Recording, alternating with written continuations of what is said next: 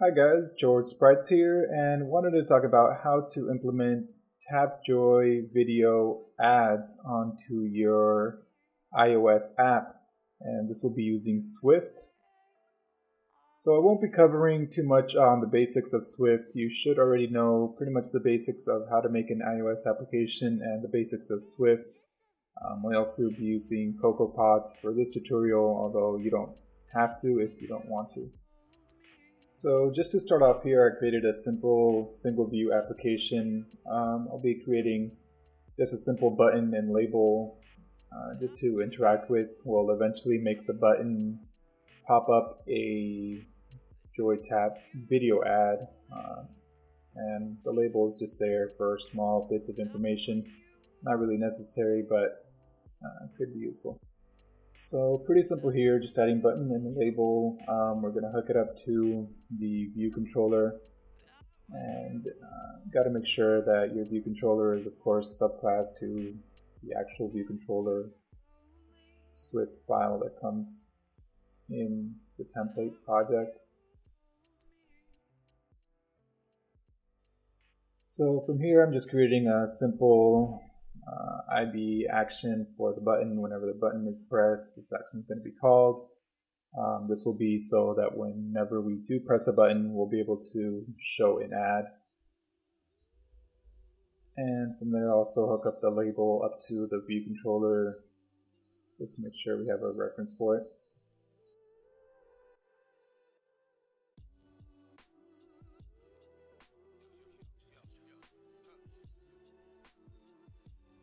From there, I'm just going to set up a simple text for the label just to have some default on there. And whenever the button is pressed also, I want to change the label to have different, just text, just for information purposes.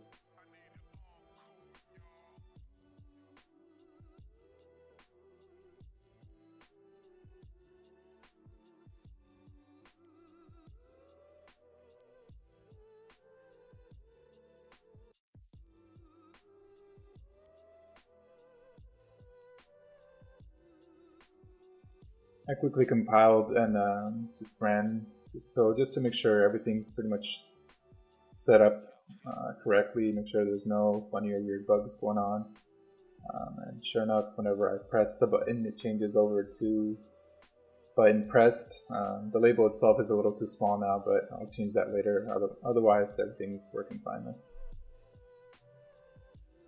I personally like working with iPhone 5s screen size just because that's what I personally have, but you can do it on any screen size. It really doesn't matter for this purpose.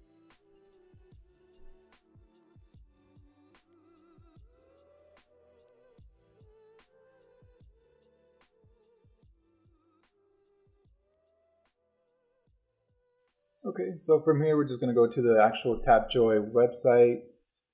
It's free to make an account. It's not hard at all. It's just home.tapjoy.com. We'll go to not a player and then log in, sign up. I personally like to sign up with my Gmail account, though if you don't want to, of course, you can just sign up with whatever other options they have available. I just find it more convenient to use Google, especially for this just short video.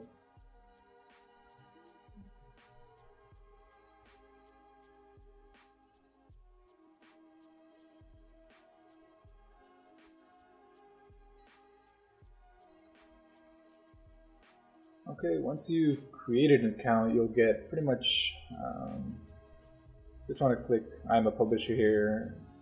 Any company name should be fine. Just read the terms of agreements and then start using TapJoy. You'll get this home screen, lots of options here. You can export it around. They start you off with a TapJoy demo already. We'll be creating one just from scratch. They also have various things that you can do, Offer Wall Plus, which are just different options they have. We'll be creating a video, but you have other options that they offer here. So we're just going to go to create an app. Go in, just put your app name. Mine is just TapJoy test, but you can have yours whatever you'd like. Portrait mode for me, and whatever currency you use, feel free to just use whichever same one here. Okay, so from there you'll get this screen of basic integration. Basically, it's just following a step-by-step guide. They provide an SDK here. Now your SDK key is going to be completely different from mine. This one probably will not even be working. I would have probably deleted this app already, so do not use the same SDK key. It'll be different for each app. So there's two ways to actually install TapJoy. You could follow the instructions that they have here, where you download the SDK manually and then you add that manually into your project. Personally, I prefer to use CocoaPods. It's way simpler, way faster. If you don't already use CocoaPods, I'd recommend definitely looking it up. Here I do a quick installation of it in case you don't know how to use it. But it just makes everything much easier, especially when you start using a lot more frameworks. So this is just the CocoaPods website. You could look it over, but if you want to go ahead and install it, it'll have to be from the Mac OS X terminal. You just do sudo gem install CocoaPods, and that'll install CocoaPods on your machine, and then you should be almost ready, set to go. There's still a couple more steps to get it completely set up, but this is the first step anyways. Here I forgot to put sudo, so if you don't do sudo, you'll probably get an error here.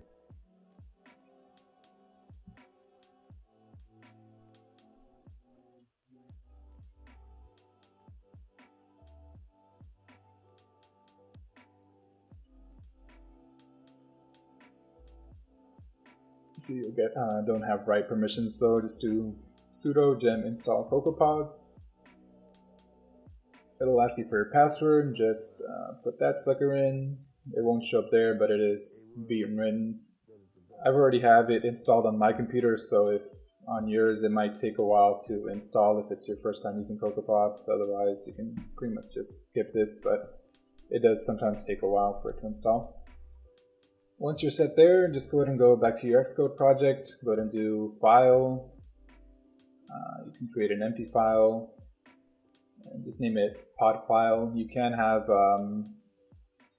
CocoaPods themselves make a pod file for you, but I just like do it manually. And you can just copy and paste this. This pretty much just going from the top, it'll be what platform you're targeting. You can do iOS 9.0 or higher or even lower. TapJoy SDK I think works with 8.0 even, not too sure. Use frameworks usually for Swift, and then you just want to put pod, TapJoy SDK, that's the pod you're actually installing. You go back into your terminal and just go to whichever directory you saved your project at. I saved mine under desktop, developer, TapJoy test, so I went there. If you do ls, you can see wherever your pod file is at, and once you reach that pod file directory, you just do pod install, and then CocoaPods should take care of the rest for you. You can see it says installing TapJoy SDK 11.9-1 or .1. Once that's set, you should see a screen pretty much similar to this, just that it's completed, and you should be set. You should be ready to go. Once you do have it installed, you want to stop or exit completely out of this Xcode, and you'll see that a new XC workspace was created in your directory that you had your pod file. So you want to start using that one from now on instead of your regular Xcode project. And you can see that there's a pod file here and some pod. You don't have to worry about that, but it pretty much just installed that TapJoy SDK for you. Otherwise, it's just a completely normal Xcode project. You should build and run it just in case there's any errors, but it should be set.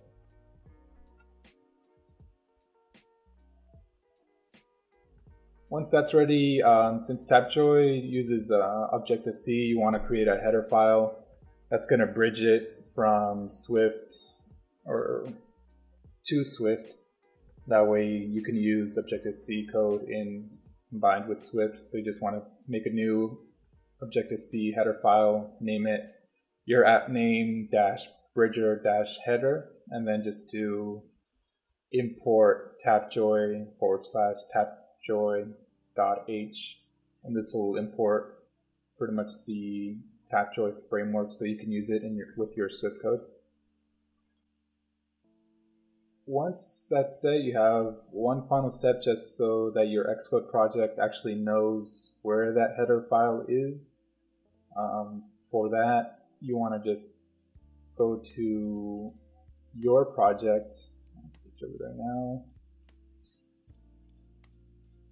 You can do a quick build just to make sure it's fine without any errors, but just go to your project afterwards, build settings, all, make sure to select all or else you might not see it, and then just go all the way down until you find Swift compiler -general. Then the Swift compiler -general, you'll see there's a setting here that says Objective-C Bridger header, and in that small place where you can input text, just type in the name of your header file. If you put it in any one of your folders, you might want to add that folder name right in front of it for it to be able to find it, or else you might get an error here. But once that's set, you should be ready to use the TapJoy framework. You should be able to do a quick build without any errors, and you should be good to go.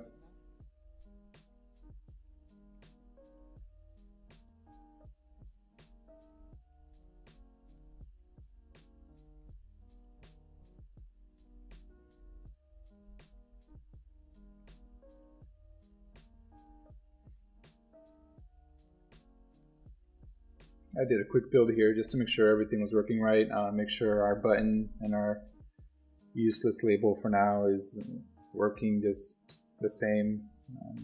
So no errors, no compile time errors, so everything's fine there. I made the label just a little bit bigger here just to actually make it slightly more useful instead of only seeing 2 letters. Just a preference thing. Label is really not even necessary, but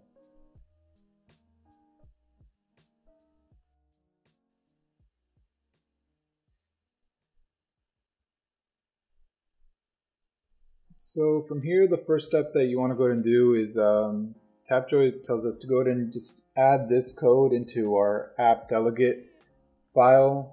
You can add it even onto your view controller, but just to follow with the instructions on that page, I went ahead and just added it onto the app delegate. All the code from TapJoy is in Objective-C, so it does take just a little bit to translate it over. Usually the Xcode is pretty good with just letting you know the translations to Swift code. For example, this NS notification center, I think it's just notification center, and Swift will let you know. But you just have to change it over from Objective-C to Swift.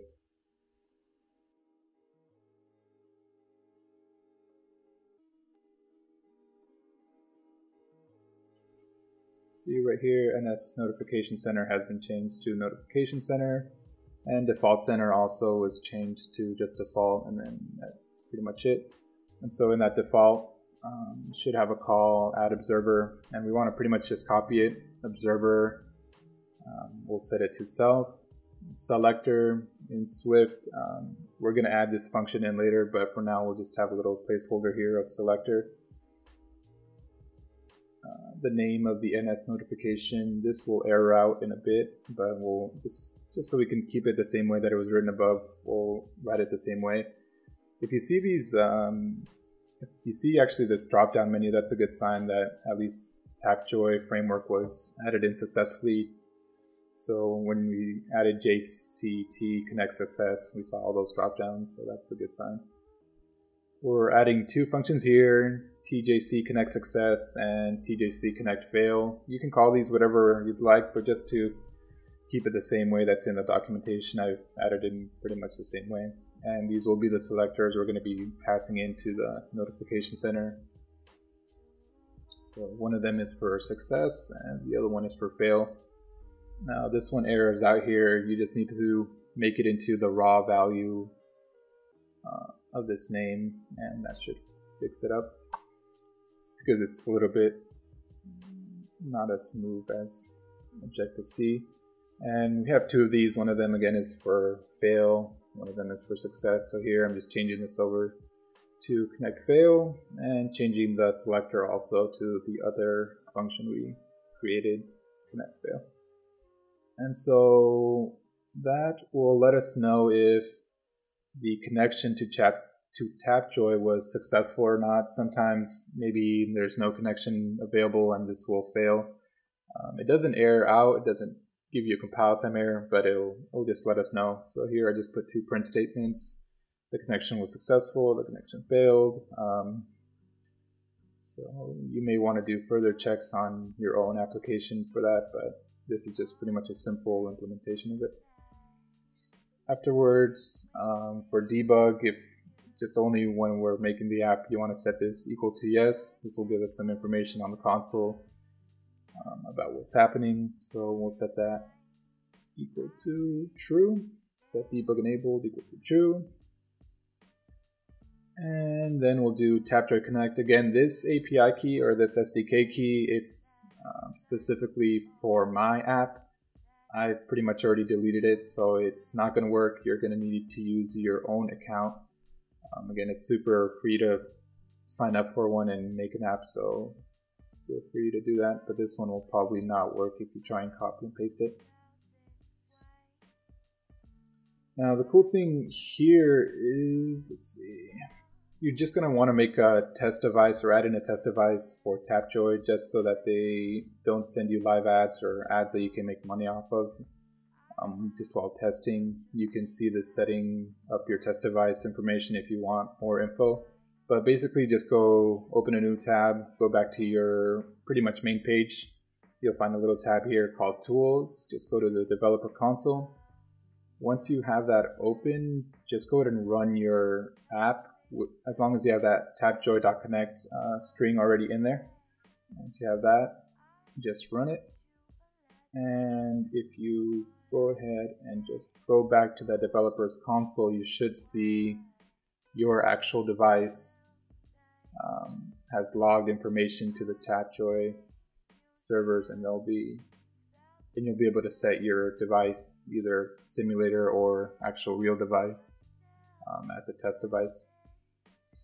So once you successfully run it, just go back to the developer tools,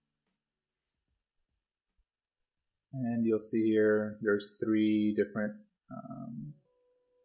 events that it's logged, and you can just add this one as a test device, call it anything you'd like, simulator, and you should be good to go. Anytime you're just testing, make sure to add that as a test device to make sure you get just test ads on there. So the next step is just actually adding in a live ad, meaning once we press that button, we want to generate a new ad or generate a new video ad. So this is this next page here. Before you start, and what's actually kind of cool here is if you actually run your app right now after you've set your device to a test device, if you run it, you'll actually see in a full screen ad from TapJoy that they add just kind of, I guess, as a test. But if you see this, you're pretty much golden. You have it pretty much set up completely. You can just exit out of that. Now we want it so that when we press the button, we get a new ad. So to actually do that, we have to first create a placement.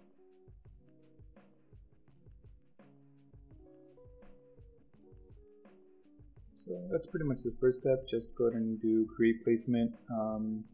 Do user initiated because we're going to be initiating it with the button. I'm going to call it stage failed without any description. We'll do create now, and that creates that placement. Now we want it to be a video ad. So the first thing to create it, we need to go back to pretty much our just main dashboard where it says create content. We're going to be picking out one of these. You can pick out any one of these that you want, but I'll be doing video. Now to create it, it asks for quite a bunch of information. Content name, you can name this whatever you'd like. I'm calling it failed stage request, only for test devices. You don't have to. There's some options if you do want it for live traffic, but just for now I'm putting it for only test. The placement, I put it as stage failed. And it also wants us to create a viral currency. Not sure why it's required just for a video ad, but you can just do create viral currency, TapJoy managed or self-managed. For the sake of this tutorial, I'm just doing TapJoy managed. Just a name for it, what they're used for, the price equal to a dollar amount, and if there's any restrictions, 13 plus or 18 plus. And that's about it. You can change it to self or TapJoy managed. I find that this one is a little bit simpler. Once you've created that, I did have to start over for this one, but I just went back to it and created a new video ad all over again. And then from there, I was able to select that currency that I just created. And these I just pretty much leave at default, and they work fine for me.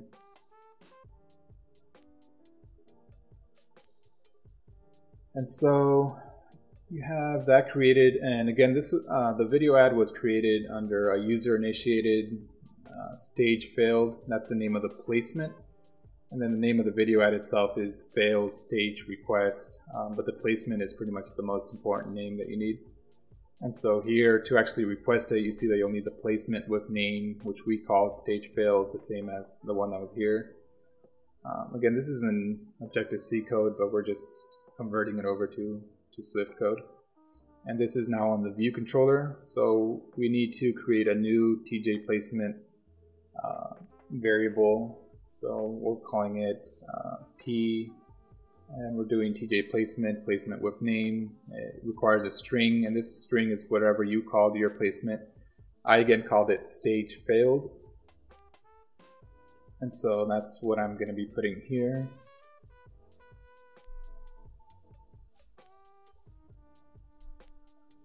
And we need a delegate. I'm putting the self as a view controller. To actually be a delegate for this, though, you do need to be, the view controller has to be a TJ placement delegate. It has to abide by that protocol. So just check what requirements they have. I don't think you actually need to implement any of these, but they are pretty useful to have. In this tutorial, I put in this function requested succeed, requested fail, and this pretty much just calls whenever your request to TapJoy succeeded or failed for that placement. For example, if you were to place the wrong name of that placement, it would say failed. If it succeeded, it obviously succeeds. So these are pretty much good callbacks just to implement, but just make sure your view controller at least has that TJ placement delegate up there. After that, we just have to do P request content, which actually does the request of getting that content. Pretty self-explanatory there.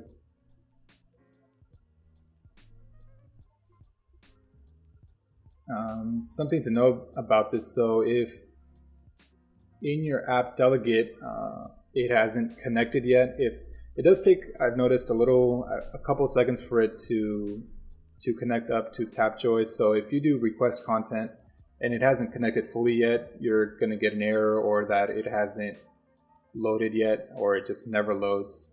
Since we're doing it so early on here, you'll see that it fails in a bit. And here I'm just making it a global variable so that we can just basically reference that P from anywhere in our code. Since this is coming from Objective-C code, for some reason it just recognizes it as in any variable, and we can just force it over to a TJ placement, which also helps us not have our code so messy. Here we could just replace this with a P instead. So that's great.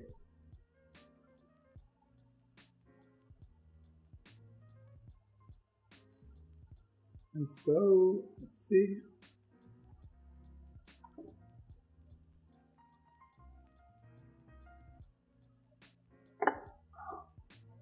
So here, TapJoy is telling us that we should see if the content is ready before we try and show it. Here, I'm going to add this code when we press our button. We're going to check to see if that content is ready once we press that button. And if it is, then we want to go ahead and show that content with our view controller. So we'll do if P is content ready. Then we'll do P display, but it's actually P show content. Show content, and then just with self.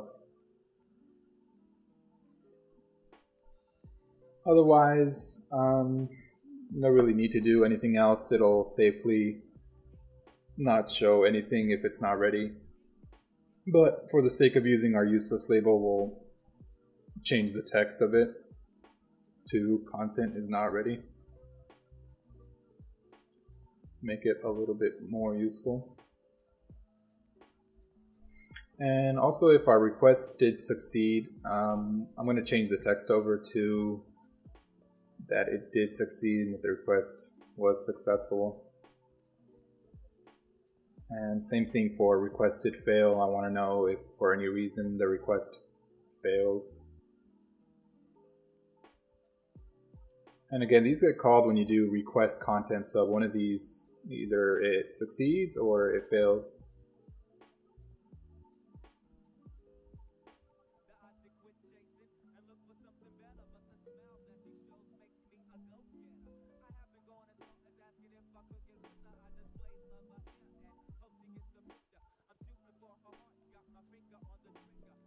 So we'll try running that, and you can actually see already on my label it says request failed for some reason. I try to even press the button and it doesn't show anything for some reason. And I double check just to make sure I have just everything ready, and you can see there the label said the content isn't ready. And what's happening here is that in the app delegate, we try to establish a connection with TapJoy, but it does take a while. So right after app delegate, then obviously our view controller gets loaded.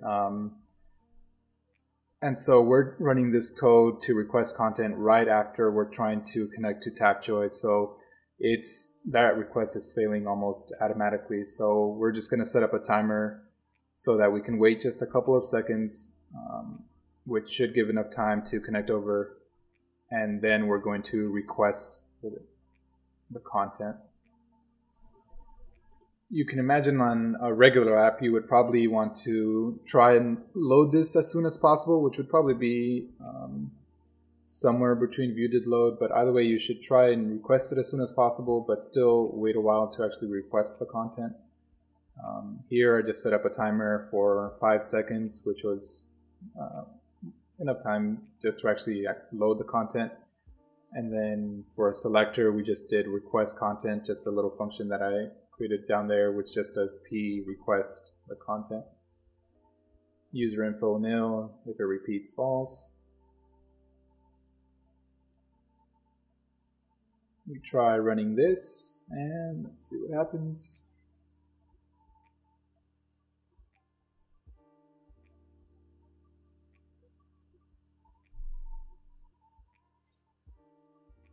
It says loaded down here, and then the request succeeded this time, but we try pressing the button and it says content not ready.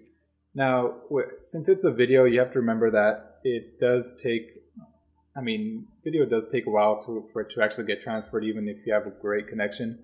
So here, you just have to wait a bit. And on a regular app, obviously, you would have to make sure that this content is ready, because there are fairly expensive videos to try and load on a mobile device. But you see there, I tried it after a few seconds and then it loaded again. And you can even see on the sidebar of the network, you can see how much it's loading. So it does take a while for it to load that content just because it is a video, but afterwards it does load just fine using this. There is also callback functions just to make sure that the video is ready. You can see, I mean, just here, the content not ready will let you know that it's not ready. So you may want to design your app some way around that. But that's about it, guys. This is a pretty short tutorial, or I mean, it's 30 minutes, but it's, I think, as short as you're going to get to try and implement this just in a quick app. You'll obviously want to clean this up a little bit more and find better places to stop, or maybe set your delegates up in a better way, or have a known class that handles all your ads for you. But hope you like this video. If you guys like this video, please let me know in the comments. If anybody wants, I can try making them for different ad networks for Swift. And yeah, thanks guys. Bye.